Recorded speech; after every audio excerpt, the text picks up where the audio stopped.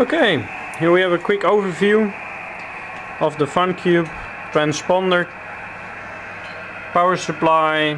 Here's the RF board, and there's the reception antenna, and the transmitter is now feeding into the analyzer, which is monitoring the spectrum. This is my uplink on the icon, and for the downlink I now use the 817.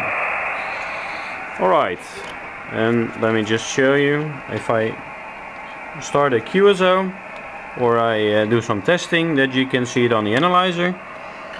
Test, test, test, test, test, test. Papa Alpha 3 Whiskey Echo Golf test.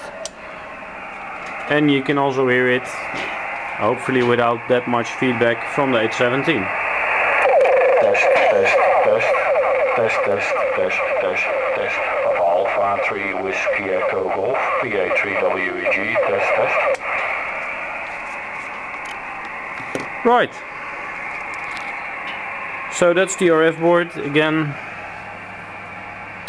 and it's working in transponder mode, and also the telemetry channel is working, but not yet fully, but I have to still do some work there. That was it for now.